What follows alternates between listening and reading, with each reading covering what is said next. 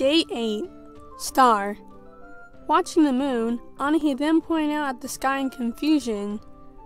Jack, where are those shiny dots?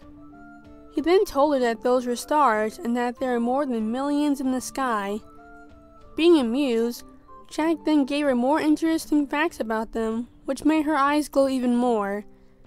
It was nice to talk about things like this, considering that astronomy was one of Jack's favorite subjects to learn in school.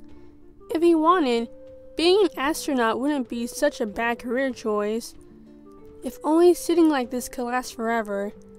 But you couldn't forget the main goal here, going back to camp.